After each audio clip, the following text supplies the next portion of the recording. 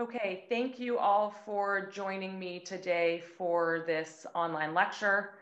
And thank you also to the Gildenhorn Institute for Bone and Joint Health for supporting the entire lecture series. I also wanted to take the opportunity to publicly thank Kathy Pulford for helping to organize the entire orthopedic academic program at Sibley, including technical support for all of these lectures. The format for this talk will be a talk on navigation, robotics, and some emerging technologies, including augmented reality in spine surgery. And I'll take a few questions at the end. We will be using the question and answer function rather than the chat function on Zoom. So please utilize that question and answer tab to submit any questions you have. So I wanted to start off just introducing myself. So I am Eve Hoffman. I'm going to go through just a quick introduction with a series of pictures. So I grew up here in Washington, D.C. I went to Georgetown Day School for the entire 13 years from kindergarten through high school. The lower and middle school was originally located just down the street from Sibley Hospital. Here's a picture of me with my high school cross-country team. And then after high school, I went to Brown University and stayed at Brown for medical school. Following graduation from medical school, I did my orthopedic surgery residency at the University of Maryland and Shock Trauma Center in Baltimore. This is a picture of my graduating residency class on the helipad of shock trauma on our last day in residency. And then following residency, I did an additional year of training in spine surgery at the Hoffman Institute at Thomas Jefferson Hospital in Philadelphia. Here's a picture of me in the operating room with a few of my mentors and then with my co-fellows for the year in between some surgeries. And then finally, I joined a great group of surgeons at Summit Orthopedics, where I see patients at our 2 office locations in Chevy Chase and on New Mexico Avenue near American University. I do the majority of my surgery at Sibley Hospital.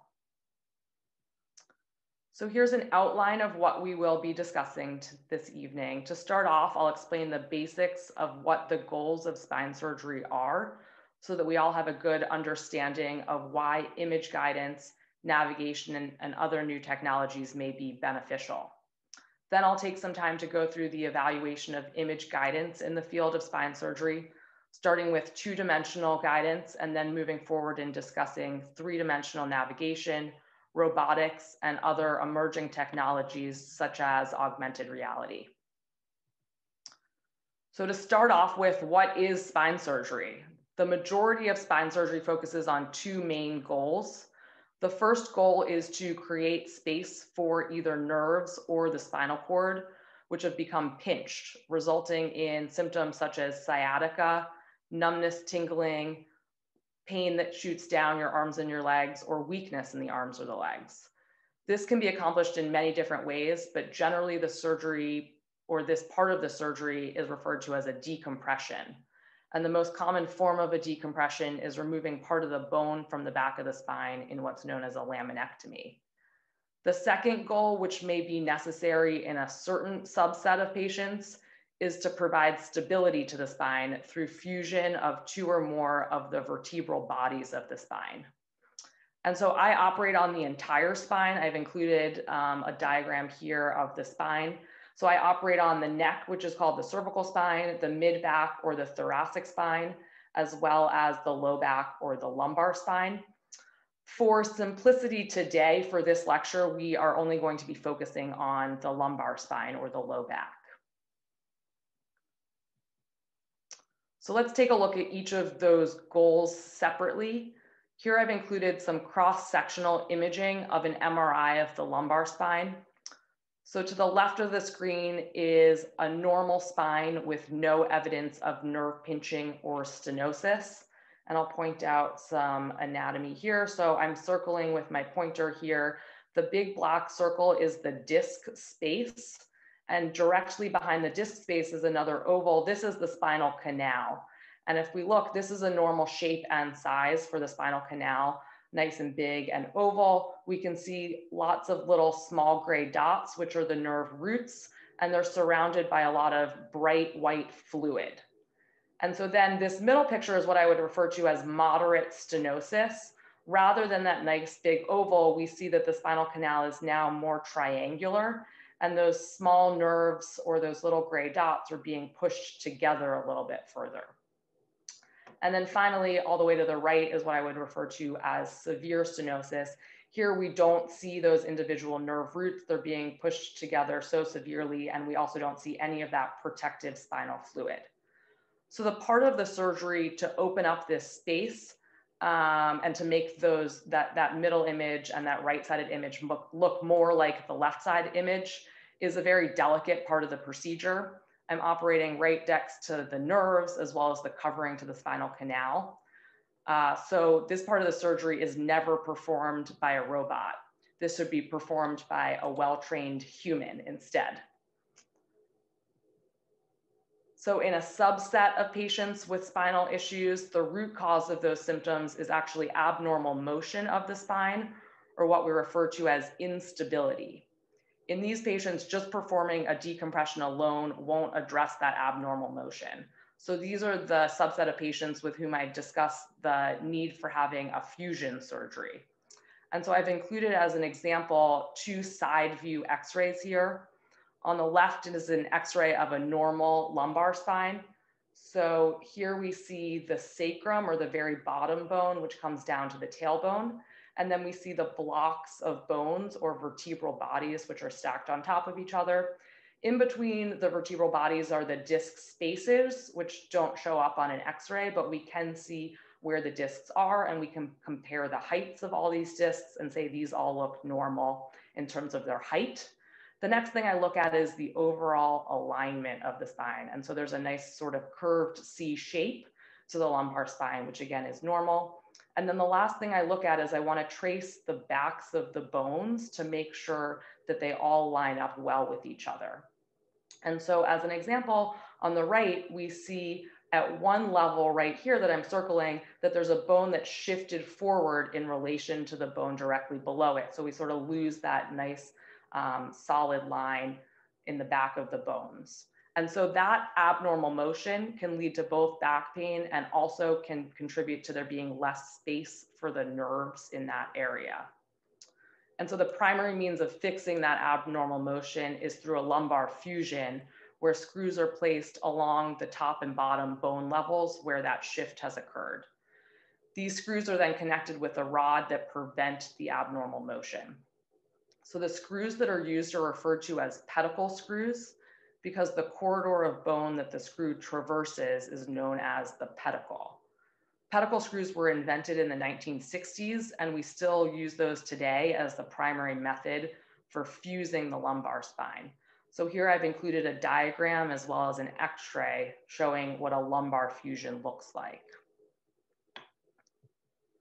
The rest of this lecture is going to focus specifically on different methods for inserting screws into that pedicle. The traditional insertion method for pedicle screws involves using known anatomic landmarks to find the correct start point and trajectory to ensure the screw is properly inserted along the path of the pedicle. So this is a cross-sectional diagram which shows the head of the screw outside of bone, and then the screw traversing this bony area, again, which is known as the pedicle, and then the tip of the screw ends within the vertebral body, or this large part of the bone up front here. So in order to place this screw using the traditional method, I use a small bone drill to create a pilot hole as a start point, and then advance a probe along the length of the pedicle until it's within the vertebral body. After the probe is entered along the path, I remove it and then insert a smaller device to feel along the path and ensure that there is bone on all sides of the tract. And then once that's been confirmed, I place a screw along the same path. So although the traditional method is very accurate for inserting a screw in the correct location, there's always the potential for misplacement of pedicle screws. So this diagram here shows an example of a well-placed pedicle screw in the top left. So again, just as the previous slide showed, the head of the screw is outside of bone, and then we see the screw traversing through that bony corridor known as the pedicle, and then the tip of the screw ends within the vertebral body. And so the rest of these images show examples of potentially misplaced screws. So this image shows a pedicle screw which is placed a little bit too medial, and so we can see some of the threads of the screw are actually within the spinal canal, and that can cause irritation or injury to the nerves within the spinal canal. Here we have an example of a similar thing, but the entirety of the screw is within the spinal canal. So this screw is placed far too medial. And then on this next line here, we have an example of a screw that is slightly too lateral. And so we see a few of the threads are outside of the pedicle. This screw is entirely lateral to pedicle. So this was an okay start point, but the trajectory of the screw was too lateral. So it missed the pedicle here. And then the entirety of the screw is lateral to the vertebral body. Here's an example of a screw that was placed in a proper position, but was slightly too big. So we see that the tip of the screw is actually too far forward and outside of the vertebral body.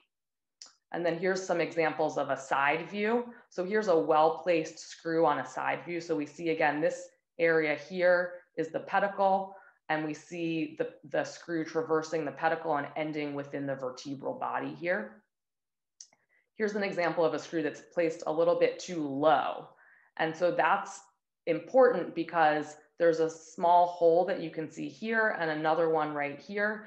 Those are the holes from which the nerves exit. And so this screw, again, may be irritating that nerve that is coming out of that hole. And then finally, here's an example of a screw that had a good start point, but the trajectory was a little bit too high. And so the tip of the screw is actually ending within the disc space above. So with new advances in intraoperative imaging, we have been able to improve upon that traditional method for placing pedicle screws. This timeline shows how historical advances in medical imaging was happening simultaneously with advances in computers, as well as surgical and spinal robots, which is really in its infancy today. So just to go over some relevant history, and this is starting on the left-hand side of this timeline here, we can see that X-ray technology was discovered in the late 19th century. So back then, Tesla was not yet a fancy car. He was an inventor who, along with Wilhelm Röntgen, was responsible for the early X-ray technology. And then it wasn't until 1955 that X-ray had advanced to the point where a machine was small and mobile enough to be useful in the operating room. And then by 1972, we had the ability to obtain three-dimensional imaging using a CAT scanner. But again, it wasn't until 2005 that a CAT scanner was able to be brought into the operating room. And then much more recently, all the way to the right-hand side of our timeline, three major spine robots entered the market between 2016 and 2018. And we'll go into a little more depth in terms of what those are and how those work towards the end of this lecture. So the first navigation technology we'll discuss is two-dimensional navigation, which involves using a portable digital X-ray machine to obtain imaging of the pedicle both in the front view and the side view. The portable X-ray machine is called a C-arm, and that's what's depicted here, this machine on the slide. And again, we saw on our imaging timeline, this was first invented and brought into the operating room in the mid-1950s. So two-dimensional imaging can be used with traditional surgical techniques, along with that traditional method of using direct visualization of the anatomy, or it can be used instead of traditional surgical approaches in certain situations to allow smaller incisions. So in the minimally invasive technique, a sharp cannulated probe is advanced along the length of the pedicle and a guide wire is placed within the probe. And then finally, a cannulated pedicle screw can be inserted along the length of the guide wire. So here we see two intraoperative images, which we can obtain using the C-arm. This is looking at the spine from the front, and at every level of the lumbar spine, we see two circles. And those circles represent looking at the pedicle straight on from the front down the corridor. And then we see a lateral view. And again, we see the pedicle here and the vertebral body. So intraoperatively, if we're going to be making small incisions like are depicted here, We use X-ray to place our probe within the pedicle and follow along to make sure as it's advancing through the pedicle, it never gets to the most medial border of this circle until it's well within the vertebral body. And then again, I place a guide wire through that probe, and you can see the guide wires here. And then finally, the last step is to place screws over those guide wires. And you can see there's two sort of tubes here. At the very end of those tubes are screws that are placed perfectly within the pedicle. As I mentioned, three-dimensional imaging's main advancement over traditional technique is that in many cases it may allow for placement of screws through those smaller incisions. Although again, if a patient requires a decompression procedure simultaneously, a smaller incision may not be possible for that surgery. There are also several limitations to this technique. So the primary limitation is that multiple X-ray images are needed to visualize in both the front view and that side view. So this necessitates moving the C-arm machine throughout the procedure and taking multiple images, which results in increased radiation dose to the patient, the operating room staff, and the surgeons. Second, again, as I showed you, most frequently a guide wire is used in this technique and has the potential to move or to break as a screw is advanced over this wire. This can cause damage to nerves or other nearby structures if you're not closely paying attention and getting multiple X-ray images as you advance the screw.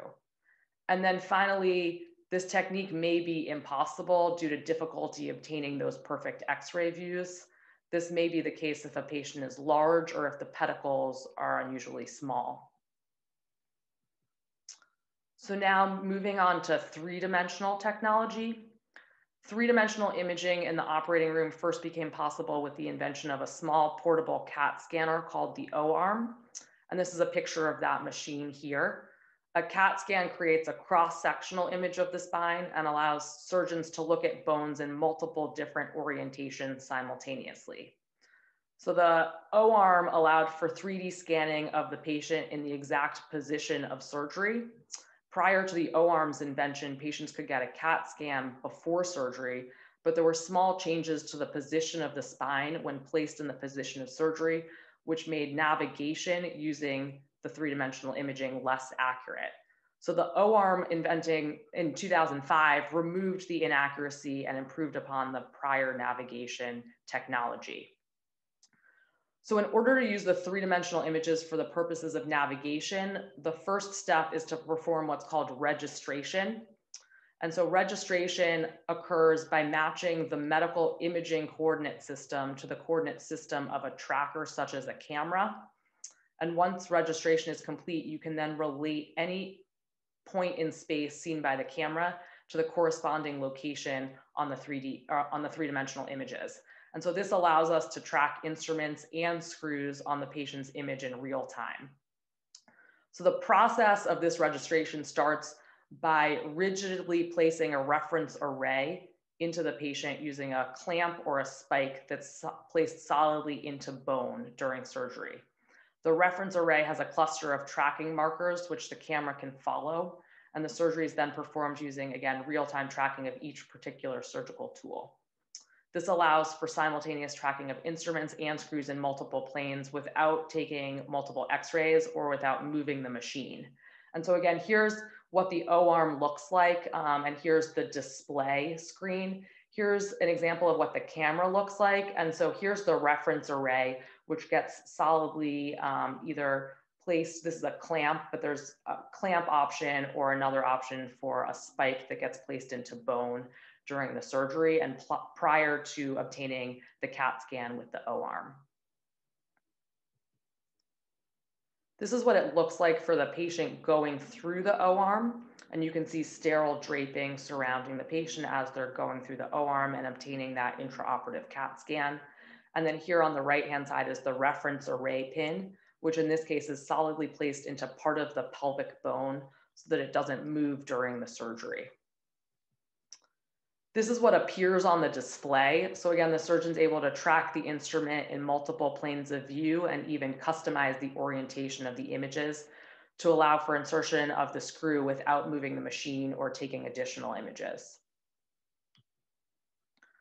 So the main advantage of navigation is that it has the potential to be more accurate than two-dimensional imaging, since again, you're able to track the screws and instruments in multiple planes of view.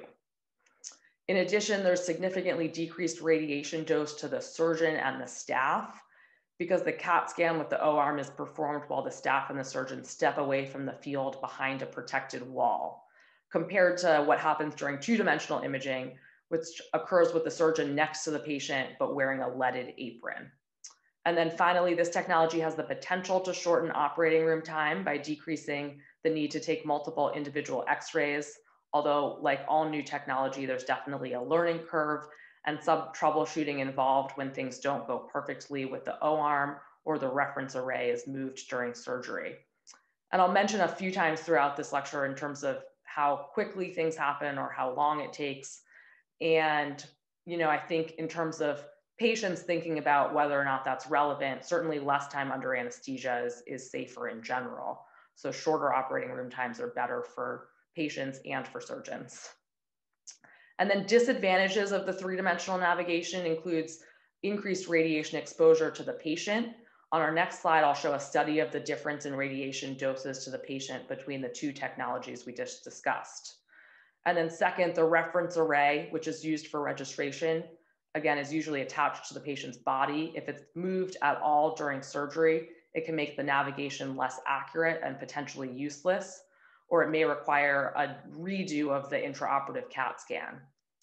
And then finally, the O-arm and navigation system are certainly more expensive than a typical C-arm or digital X-ray machine.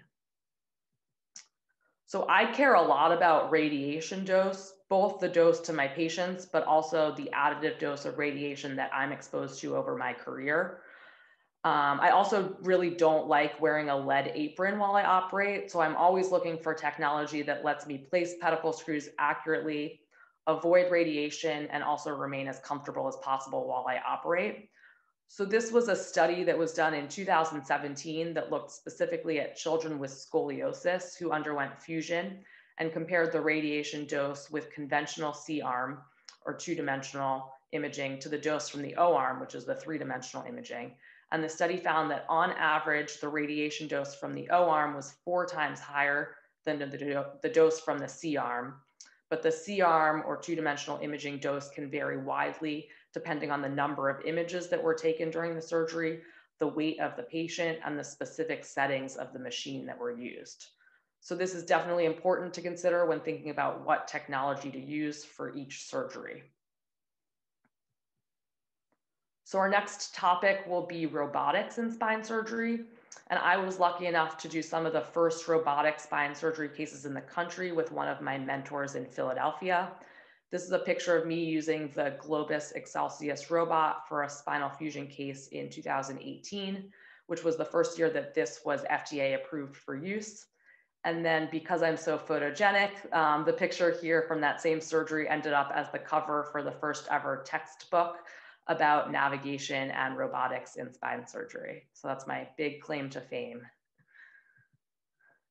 So as we start off talking about robotics, we want to know, what does robotics mean? And in general, when we're talking about robotics used in any kind of surgery, there are really 3 different types of robots.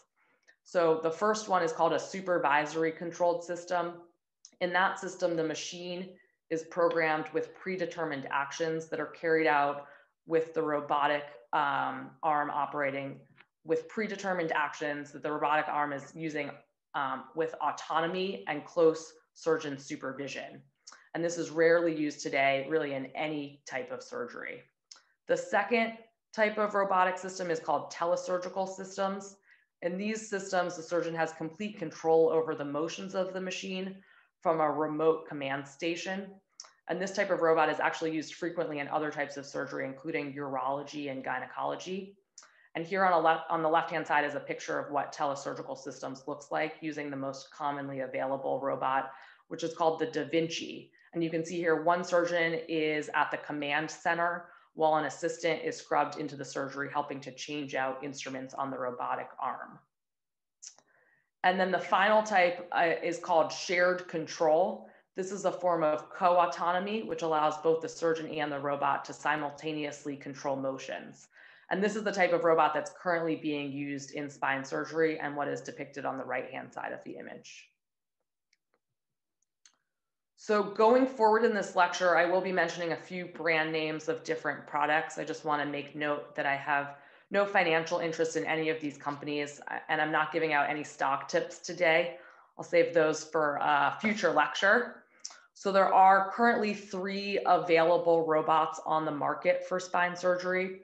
On the left-hand side, we see the Mazor X, which got FDA approval in December of 2018. The Rosa robot in the middle gained FDA approval initially in 2016, and then they made a newer generation, which was approved in March of 2019. And then finally, the Globus Excelsius, which is the machine I was trained on, had FDA approval in August of 2017.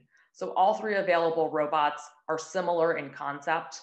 So they combine the 3-dimensional navigation we just discussed with a robotic arm, which helps to target a pre-planned start point and trajectory for the pedicle screws. The Mazor robot has an arm which attaches to the bed, whereas the robot and the Excelsius are freestanding machines with sensors attached to the patient for registration purposes. So just like in 3D navigation, the first step in robotic spine surgery is registering the patient in space and matching this with the imaging system. There are 3 different options for imaging while using the robot. So the first option is that the patient can obtain a preoperative CAT scan, which can be done at any point prior to surgery. The CAT scan is then loaded into the robotic system. And this workflow does require additional intraoperative 2-dimensional x-rays to register the patient and then merge the x-rays to the CT scan. This is the only option that allows for preoperative screw planning. The other 2 options are to obtain imaging either via CAT scan or conventional 2-dimensional x-rays in the operating room once a reference array has been placed. After successful registration, the next step is planning the screws. The images that have been taken, as well as a sterile computer screen, are used to plan the location and the trajectory of each screw that's going to be placed during the surgery. And then this is the time that a surgeon can pick the size of the screws as well. And if a surgeon uses a preoperative CAT scan, you do have the ability to plan these screws ahead of time, which can save significant time during the surgery. It also saves issues with making sure that you have the right number of screw sizes that you need during surgery. After the screws have been planned, the robot is brought into place alongside the operating room table.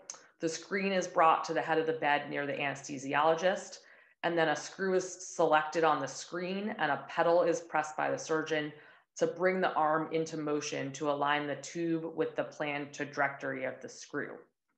An instrument can then be placed through the tube and will appear on the screen. So usually a drill is used first to create a pilot tract, and then this is followed by screw placement. So I have a few videos here of this process. They're very short. I'm not sure how well they're gonna work here, but we'll do our best to play these videos. So here is, I think it's going to be a bit choppy here, but we can see the robotic arm sort of falling into place based on where we had pre-planned the screw to go. So again, you can see the robotic arm down here is really just a very small metal tube that we can place instruments through. Again, you can see the screen back here that we had used to pre-plan screws. This middle x-ray, you can see I'm holding a drill that's going through that cannula.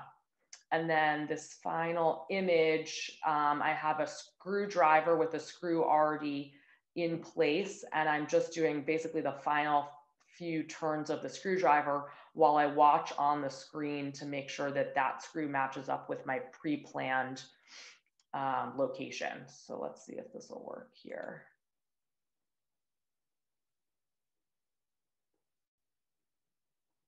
So you can just see I'm watching the screen while turning that screwdriver and making sure that that ends up in the exact location that we want it to be.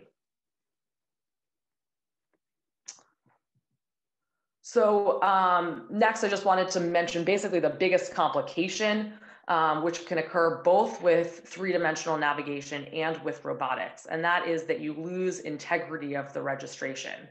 So when this happens, the robot and the imaging make it appear as if your instrument is located in a different place than it truly is. So this is a concern because placing a screw just a few millimeters in the wrong direction has the potential to cause nerve injury, which I showed earlier in the lecture. The most common way to lose integrity happens when the reference array gets bumped, and this can happen when instruments are being passed back and forth during surgery. This is especially dangerous in minimally invasive surgery where the surgeon may not have the normal anatomic landmarks to double check the location. So there's two ways to ensure the integrity of the registration. The first is by doing an anatomic landmark check. So this is where you place an instrument on a known spot on the spine and check to confirm that the imaging agrees with your instrument location. The second way is to incorporate a second marker, which is called a surveillance marker, which is mounted to another bone location other than the location of the reference array.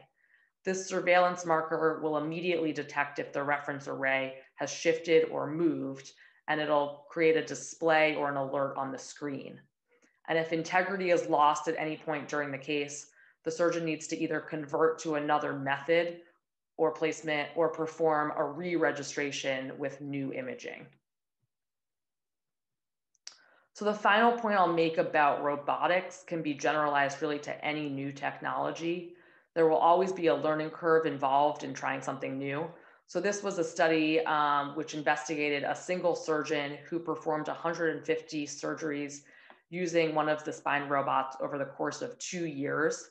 And I would say I had a similar experience to this surgeon during my first 30 or so surgeries, which is that in some instances, there was either concern for loss of integrity or some other technical issue, and some or all of the screws were placed in a traditional method rather than using the robot. And then over time, as surgeons become more experienced with the robot, the number of screws converted to manual placement decreases. But what's significant here is that the rate of screws malpositioned by the robot remained low regardless of the experience of the surgeon. So as a summary for robotics, I think this technology is in its infancy, but has some really great potential. The hypothetical advantages are improved surgeon ergonomics, potentially improved precision, and the possibility for decreased radiation to the surgeon, although not necessarily to the patient. And then disadvantages of the robot include the significant extra time it takes to set up, plan, and perform the registration. There may be some amount of time saving once a surgeon has mastered the workflow and feels comfortable with the screw placement. And then as is expected with new medical technology, the robots are all very expensive. So it is a significant investment from the hospital. We did discuss the learning curve involved, as well as the problems with loss of integrity requiring re-registration, which also adds additional time, as well as radiation to the surgery. And then finally, as someone who is trained to put pedicle screws in without any navigation, it is important to maintain that skill, even as these new technologies become more mainstream in the event that the machine isn't working properly or isn't available. And then finally, I'll briefly mention two additional technologies that incorporate navigation and are trying to account for some of the shortfalls of robotics. So we'll discuss 7D surgical navigation system, as well as Augmetics, augmented reality. So 7D Surgical is a Canadian company, which actually just this week was bought by a much larger spine company. This system uses what's called digital stereoscopic topographical referencing, which is a really fancy way of saying that they use the same technology as self-driving cars. And so that technology that self-driving cars uses to recognize different objects on the road. So this is a camera system which takes a picture of the bones of the spine and then uses the picture to surface match with a preoperative CAT scan. And the advantage of this technology is that it allows for much quicker registration and eliminates the intraoperative radiation exposure, both to the patient and to the staff and the surgeon. So one of the most significant disadvantages of this technology is it can't be used for minimally invasive cases where the bony anatomy is not fully exposed to the camera. There's also no robotic arm with this technology, so the workflow once registration has occurred is more similar to three-dimensional navigation than to robotic spine surgery. And I did get to test out this system a couple weeks ago in the lab, and I really liked the idea of how quickly the registration occurs, and also, again, the idea that there's no radiation involved, so you're not having to do an intraoperative CAT scan or an intraoperative X-ray. And then finally, we'll discuss the emergence of augmented reality in spine surgery. So we'll go over a few definitions here for background. So the difference between virtual reality and augmented reality. Virtual reality is a situation in which the entire simulation is virtual. This is primarily used for training rather than for any real surgical procedures. Whereas augmented reality is when a computer-generated image is superimposed into the real world.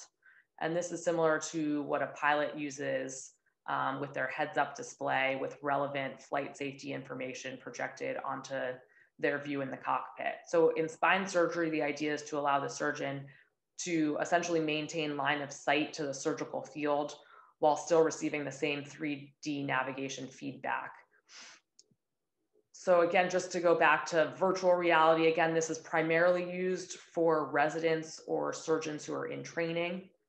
This was a study that was performed in China in which 16 trainees were randomly assigned to a virtual reality training system for teaching them placement of pedicle screws.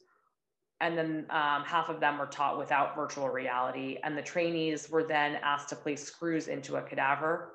The study showed that the group which underwent virtual reality training did significantly better than the traditional teaching method.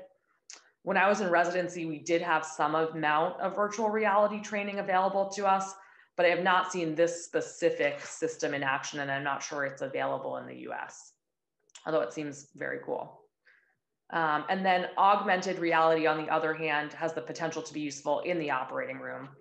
So Augmetics is the name of the one company right now who is doing this. They are an Israeli company, and they've created an augmented reality headset, which is customizable to each surgeon and projects navigation imaging, as well as a three-dimensional reconstructed model of the spine onto a retina display.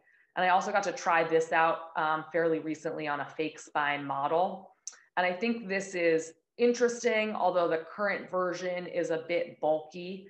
And I found the display actually to be a bit distracting from looking at real patient anatomy. But again, the idea here is that I wouldn't have to turn my head away from the patient to watch a screen with the navigation information on it. So as a conclusion to this talk, before I take any questions, I just want to summarize my current opinions on navigation and robotics. So the most important thing to note is that all spine surgeons need to be comfortable doing any surgery without the assistance of navigation or robotics. We can't become reliant on the technology. We need to be able to recognize when the technology is inaccurate. I also think it's important to consider the situations in which navigation and robotics may be especially helpful. So in my opinion, those are surgeries in which the normal anatomy may be distorted in some way. So specifically, that includes revision surgery or surgery with tumors or infections. And then also in some patients who have spinal deformities that may cause the spine to be in an abnormal anatomic location. And then, as I mentioned, there's a learning curve with all new technology, and that's important to consider when adopting or buying into a new system. And then finally, the costs of the technology as well as the radiation exposure, both to my patients and to me, are relevant components of the decision as to what technology to use. So thank you very much for participating tonight. If anyone would like to add questions to the question and answer tab, I'll take a few moments to go through those and pick a couple questions.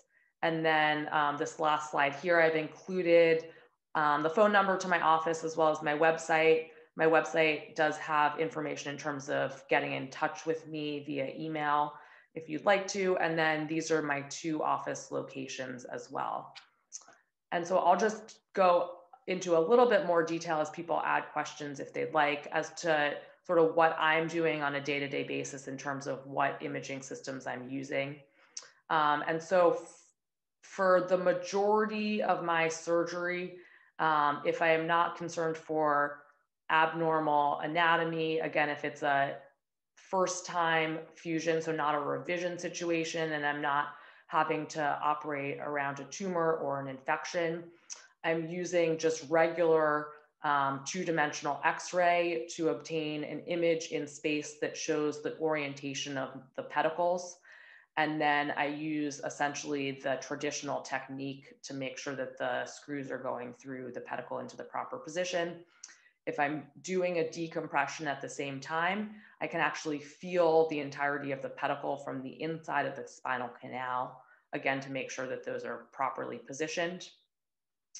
If I am doing a minimally invasive surgery where I think that a decompression isn't necessary, that minimally invasive technique where I use X-ray as well as that cannulated probe is a good technique that I'll use in those situations.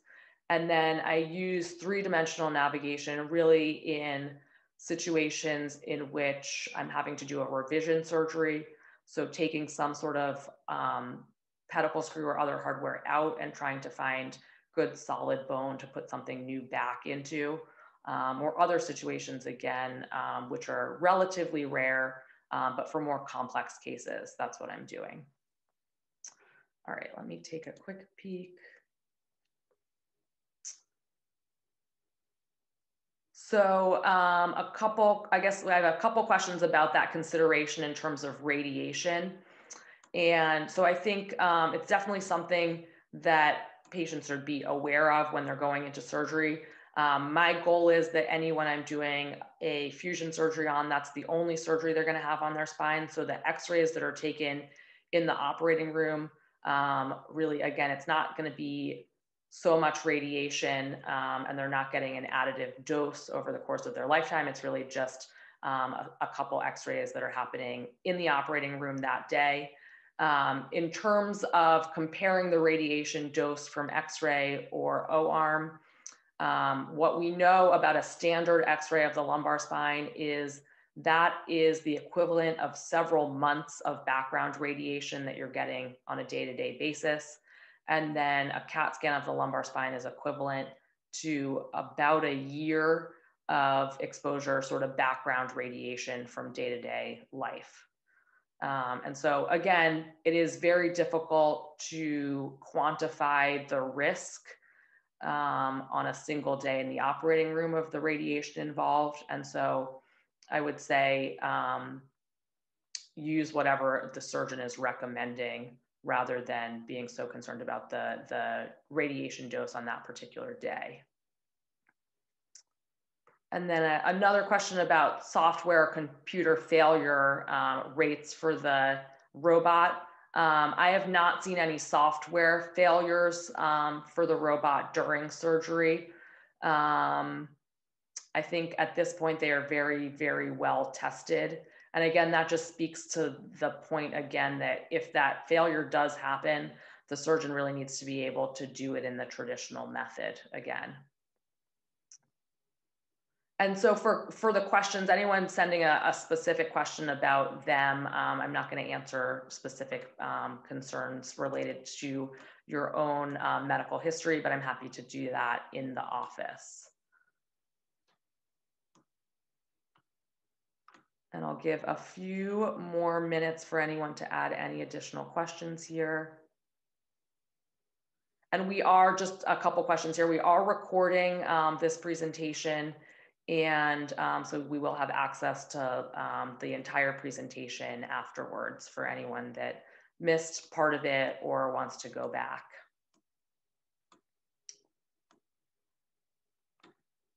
Any other final questions? I'll leave this open for another few moments. I really appreciate everyone's time today, and hopefully you learned something new. Got to see all the fancy toys that spine surgeons get to play with. All right, I think I'm going to end it there. Thank you so much. Have a great rest of your evening.